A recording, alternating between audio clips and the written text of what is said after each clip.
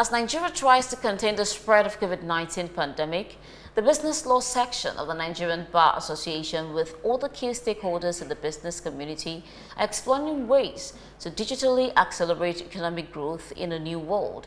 The e-conference, which had think tanks in the business community, highlighted some smarter regulations that can change the narratives.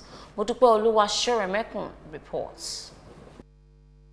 The disruption caused by the pandemic may swing Nigeria into recession, but not depression, as analyzed by some key stakeholders in the public and private sectors who seek to maximize the unusual opportunities posed by coronavirus. In the midst of all this, some sectors of the economy can thrive by leveraging digital innovations and strengthening their social structures. What we need to do going forward is that you don't have to wait until there's a pandemic or a catastrophe for you to know to have a checklist of business continuity plans that you can put in place. The insurance industry is one that may end up doing very well as a result of the pandemic because people ought to have coverage.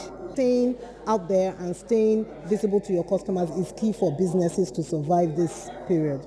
I think the situation we have right now where there is movement, there's enough of a relaxation on restrictions that enables people to move around within reason and to continue to provide their services. So I think we have a balance. Government must make friendly regulations that can disrupt status quo and chart a path for alliance for business community, including business of law.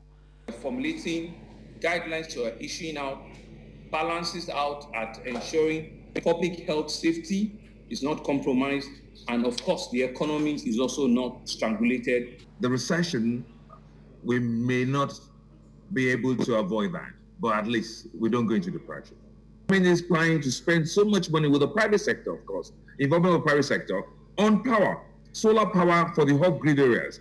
Because if you keep growing that way, you're going to leave those guys behind. We need to make sure our workforce is prepared for that future. We need a bridge for the current generation of workers to catch up, as well as training for the next generation. Justice administration is also getting digitized, hence the need to advance digital activities and have a workforce trained for the future.